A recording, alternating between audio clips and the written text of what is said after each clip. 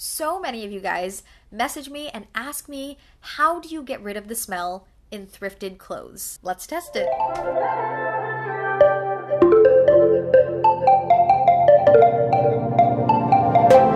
Hey guys, it's Jess. Welcome back to my channel. I hope you guys are having an awesome day so far. In today's video, I am sharing with you 9 style hacks. I wanted to do 10, but I could not think of a 10th style hack, so we're just gonna have to settle with 9. These 9 style hacks will save you from fashion mishaps, make you more comfortable, and ultimately just help you level up your personal style. Now, some of these hacks I have tried, I love them, I use them regularly, and then some of these hacks I have never tried before. They are things that I have heard of, never tried, came across on the internet, and always wondered if they were true. So the ones that I have not tried yet, I am going to be testing them out for you guys, and I'm going to let you guys know the real tea on if they work or if they're flops. Today's video is also a collab with my friend Chloe. I have collabed with her before. She is so sweet and awesome and nice.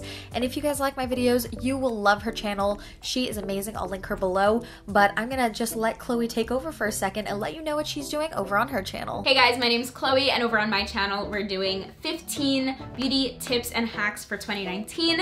So if you guys are interested, then come on over and let's chat about beauty. Again, I highly recommend checking out Chloe and her video, so those will be linked below. And if you guys are not subscribed yet, don't forget to subscribe down below to join the family. And with that, let's hop on in.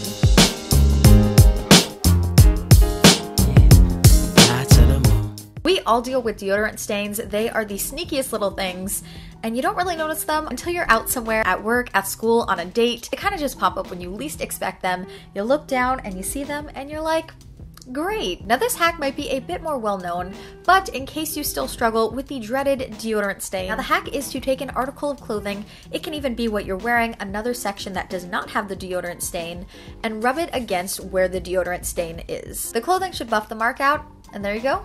No deodorant stain.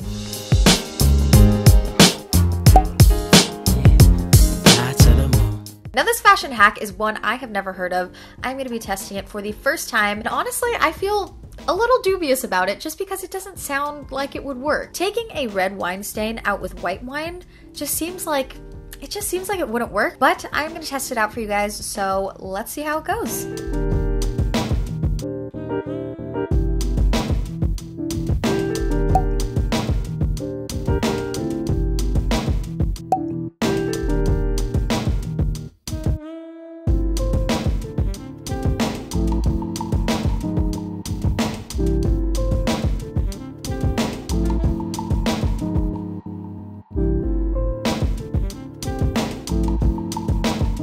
Just completed the red wine stain test, and as an experiment so I could compare the stain before and after, I made 2 red wine stains right next to each other, and I only blotted one. As you guys can see, the stain came out pretty well. I don't think it was 100%, maybe if I had spent more time on it, or maybe if you threw it in the wash right after, but ultimately this was pretty effective. Like, if you are in a pinch, if you're at a party and you spill some red wine, I would say most of this came off. Just by comparison, like, I am really surprised that this hack was that effective, but cool, this hack is tested and it officially works.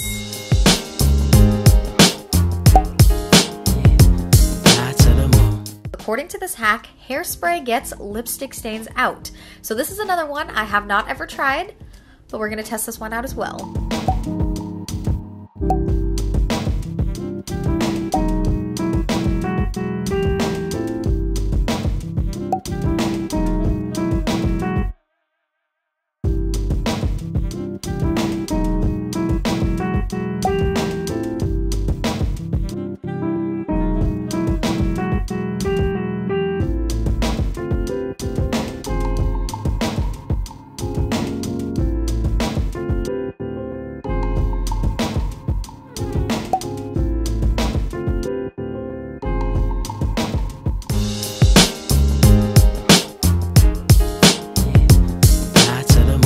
This hack is one I have been doing for over 7 years, ever since my cousins taught me this trip the first time I visited the Philippines. Basically, if you don't have the time to try on jeans in store, or maybe there is no dressing room, what you can do to see if they will fit is to take the pair of pants and place the waistband of the pants around your neck, and if the waistband ends meet comfortably, the jeans will fit. When my cousins first told me about this hack, I didn't believe it. I was like, that doesn't make sense. Why would that correlate? But every time I have tried it since then, it has never failed me. I've had other people try it. I've tried it at different stores, at thrift stores, at the mall, like all sorts of different places, and it has never failed me. So this is a hack that sounds like a myth, that maybe is originally an old wives' tale, but it's one that actually works.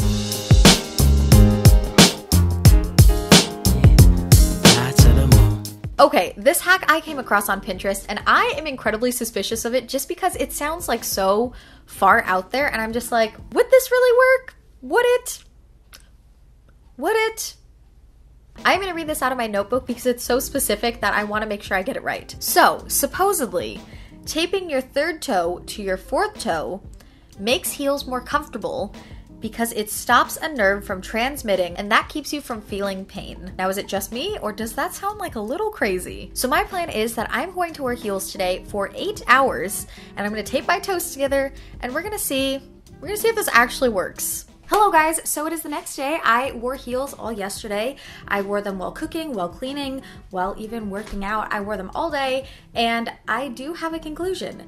The tape was surprisingly effective. I really had doubts about this one because I felt like it didn't make sense. I definitely noticed a difference in the soreness in my feet at the end of the day. It wasn't like a ton. It wasn't like the pain was completely gone, but my left foot where I had taped the toes together was definitely significantly less sore. It still sounds so far out there to me that I just want to see what other people's experiences are like, so please test it out and let me know what your findings are in the comment section.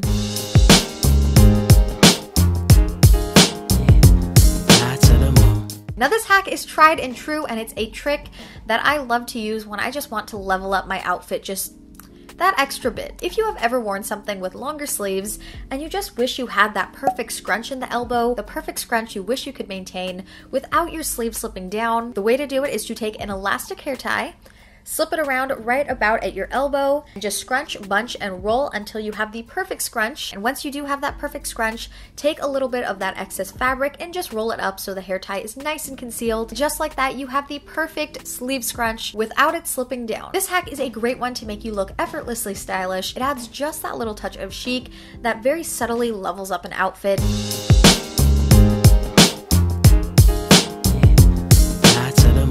This next hack again uses the handy dandy hair tie, and the hack is if you have ever wanted the perfect tuck for a sweater, but your sweater is just too bulky to tuck, what you're going to do is you're going to take your elastic hair tie, you're going to knot it at the bottom of your sweater, and then you're going to fold it in. You can adjust the scrunch to look a little bit more loose and casual, and from there you have the perfect faux tuck look for your sweater.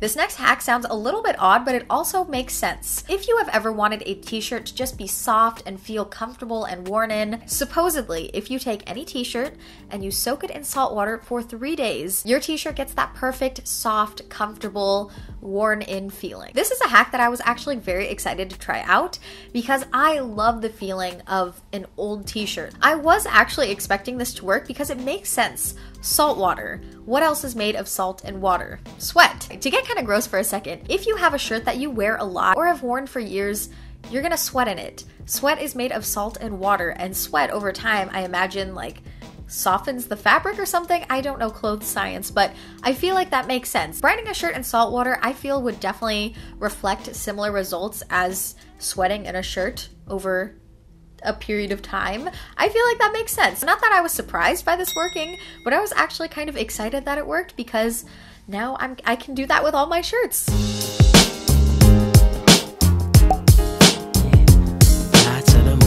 And our final hack is another one I'm going to test out. I am super excited to test this one because so many of you guys message me and ask me, how do you get rid of the smell in thrifted clothes? So in the past, my go-to to get smells out of thrifted or vintage clothing has always been to wash them. Sometimes I'll wash them 2 or 3 times if the smell is really persistent. And after I wash the piece, I let it dry in the sun. But if this hack works, It's gonna save me a lot of time, and also some money on my water bill. I'm gonna read this one from my notebook as well, so I make sure I get the formula right. Supposedly, you can remove thrift odors by spritzing the piece with 1 part vodka and 2 parts water. Let's see if it works. So I have gone out and bought this crappy, cheap vodka that was $5 at Vaughn's. We're gonna spritz this bad boy, and then after that, the directions say to leave until it's dry, and after that, the smell should be gone. So let's give it a try.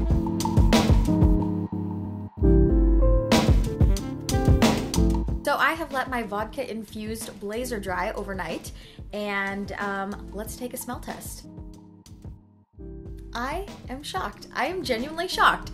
There is no smell. It doesn't smell like vintage or thrift, and it doesn't smell like vodka. I was at least expecting it to kind of smell like vodka, but it doesn't even smell like that. It doesn't smell like anything. The vodka like neutralized the thrift smell. I don't even understand how.